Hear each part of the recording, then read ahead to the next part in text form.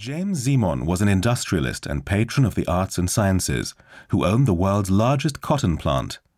In 1897, he agreed to finance a research trip to Mesopotamia. Robert Koldewey was named leader of the expedition. His mandate was to bring back spectacular archaeological finds for Berlin's museums.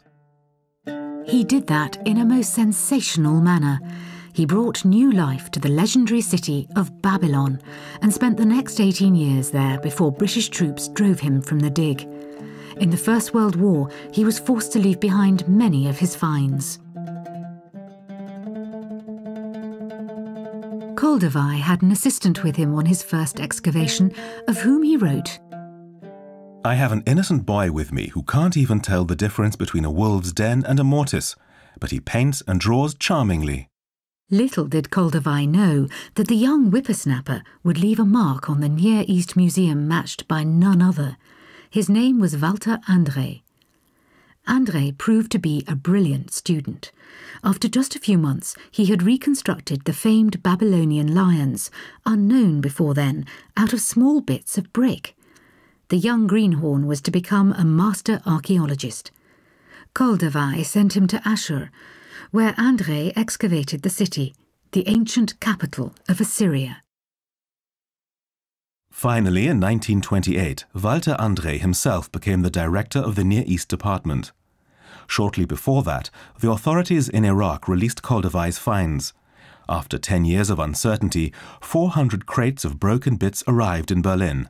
It was like an enormous jigsaw puzzle, and it had to be solved quickly because the new museum building was almost finished.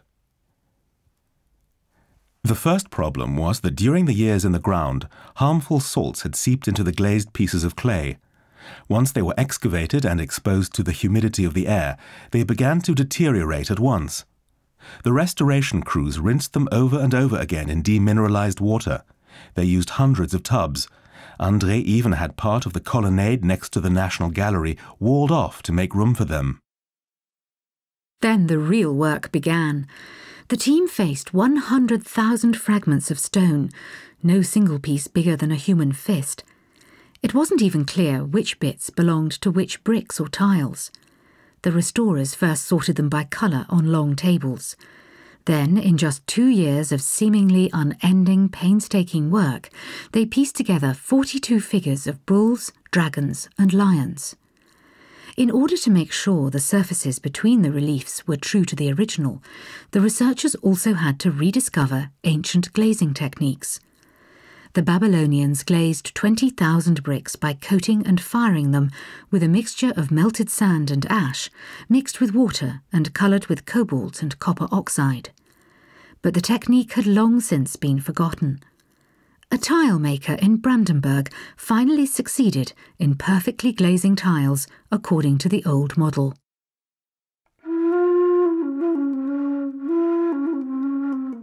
Among other difficulties, the brilliant visionary Walter Andrae had to fight the Prussian bureaucrats with their lack of imagination.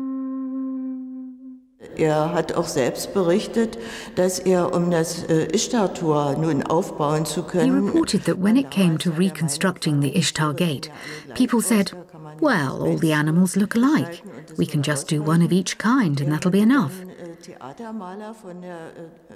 So he managed to persuade the scenic painters from the State Opera to paint a huge backdrop with animals and had it put in the spot where the gate was to go, and all the decision makers were invited to come and look. Once they'd seen it, they were convinced and agreed that the whole gate, including all the similar animals, had to be reconstructed. Auch mit den vielen gleichartigen Tieren rekonstruiert und aufgebaut wurde. When the Pergamon Museum opened, the visitors were astounded by a sight that hadn't been seen even in Mesopotamia in thousands of years: the walls of Babylon.